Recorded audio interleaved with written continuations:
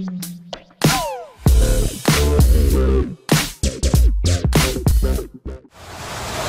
I am here in what is now known as Wilkesboro, North Carolina.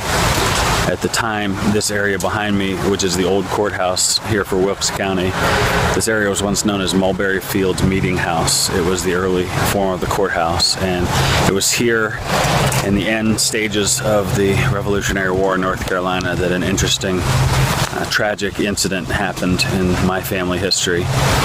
Because what many people don't know about the Revolutionary War is that there were equal numbers of Americans who fought on the side of the crown as well as those who fought for the side of independence. And so there were probably a third of the people here in North Carolina who supported staying loyal to the crown, and they were known as Tories after the Tory party, which had control of Parliament in England. And the Patriots, or Whigs as they were known, were the people who were fighting for independence. And both sides formed militia, and those militia often clashed here in places like Wilkes County, North Carolina. The commander of the Patriot militia here in Wilkes County was a man by the name of Colonel Benjamin Cleveland, and Cleveland was a ruthless fighter. He is known here in North Carolina as a hero of the American Revolution. In fact, there's a county, Cleveland County, that's named after him.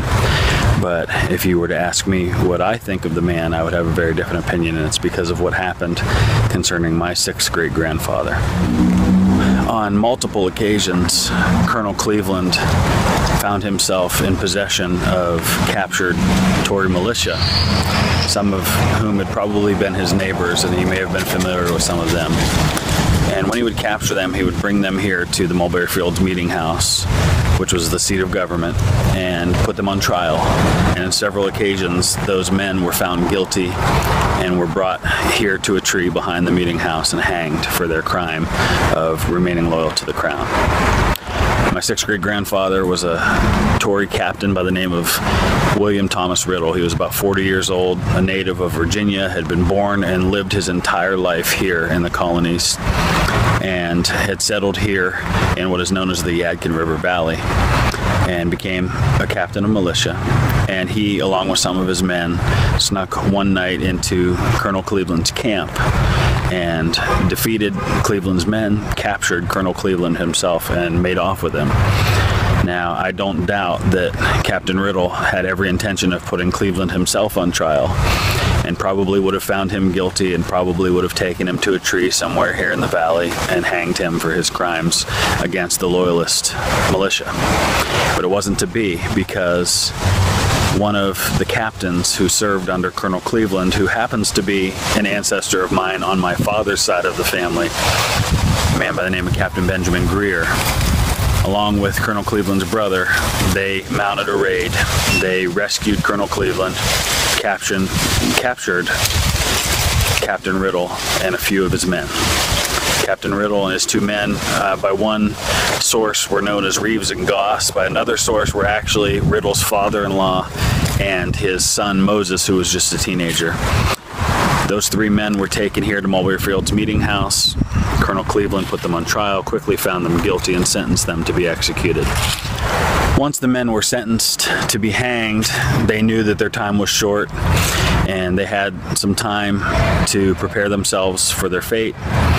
Captain Riddle's wife, my 6th great-grandmother, her name was Harriet, more popularly known as Happy Riddle, was present with her husband, had been traveling with him, with his men, and was here to say her final goodbyes to her husband before his execution.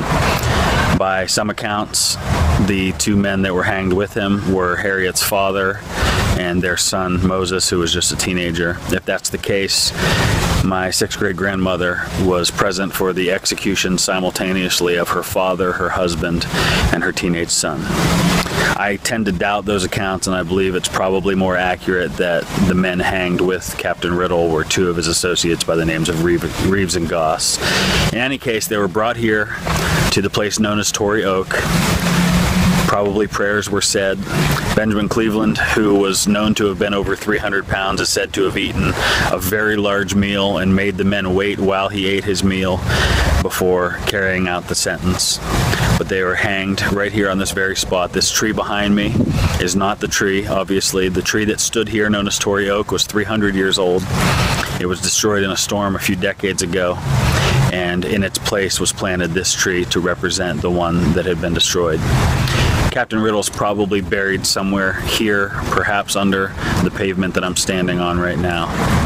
But that is not where the story ends for my family. After the execution of her husband, Happy Riddle eventually remarried a man by the name of William Ingraham. They settled in eastern Tennessee, and Captain Riddle and his wife, their great-great-grandson, was born in eastern Kentucky. His name was George Washington Maury, and I am his great-great-grandson. So that is my legacy. This is a part of my family story. It's a part of the story of many Americans, and it's not a real proud chapter in our history, but it is the reality of what happened during our fight for independence. Many well-meaning Americans fought on both sides, some loyal to the crown, some fighting for independence, but both doing so with honor and with all of the belief that they had in their cause.